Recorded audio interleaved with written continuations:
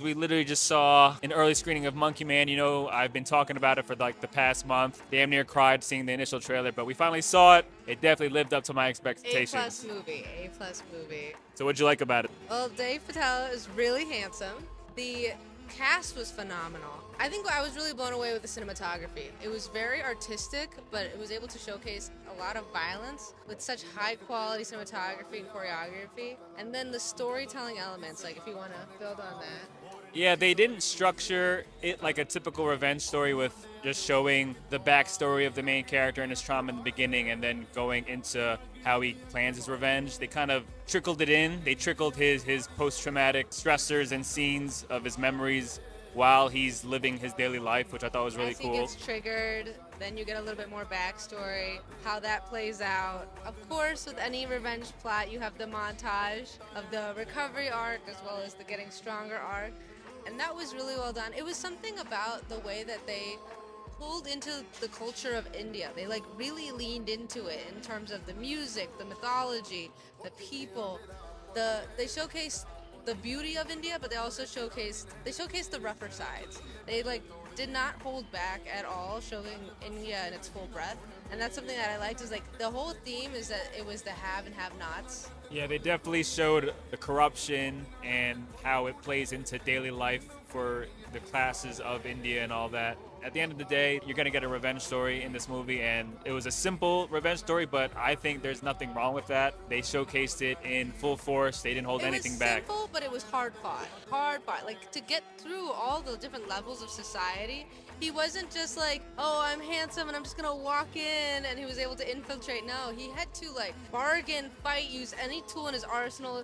He's like, I participate in a fight ring. How can I get this person to want to help me out? Maybe I'll tell him to bet for me. It's just how him utilizing every resource just to get to the next step and to fight for that next opportunity to interface with these individuals. It was so difficult. And speaking of difficult, the action was very visceral. I liked how gritty it was.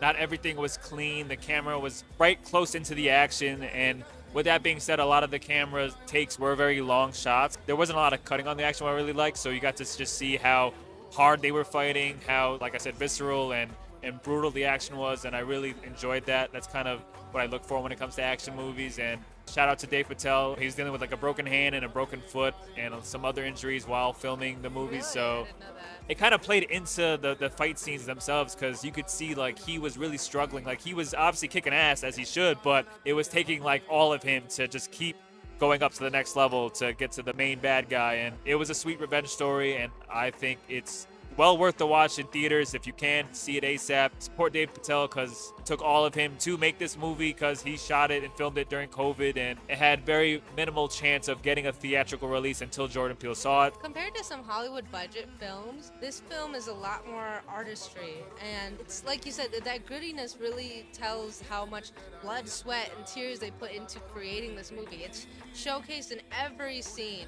There was no holding back for the artistic vision that they were trying to accomplish, and I think they completely executed on it. On top of that, the music choices were really great. I really dug the soundtrack. One thing I noticed when it came to some action scenes, especially in the later half of the movie, was they kind of leaned into just having like a solo instrument play as the action was going on. So I thought that kind of played into just the melodramatic scenes of fighting. As all this fighting's going on, and you have like one instrument playing, which kind of made it feel more serious and more deeper. But then it'll go into like heavy metal or hip-hop. I really enjoyed it. This is the complete package for a first-time filmmaker like Dev Patel, being able to showcase what he wanted in an action film, because like he said, no one was going to cast him in an action film, and he had to shoot his own, and he knocked it out the park, I think. So shout out to Dev Patel for making an awesome movie. Shout out to Jordan Peele for believing in his vision and getting this in theaters. Go watch Monkey Man in theaters. To all the people that worked on it to create this vision, it was very enjoyable. If you want to see this awesomeness, Monkey Man is in theaters April 5th, this Friday. Go see it in theaters with the big theater sound, the big theater screen. And yeah, let us know what you think. Catch you next time.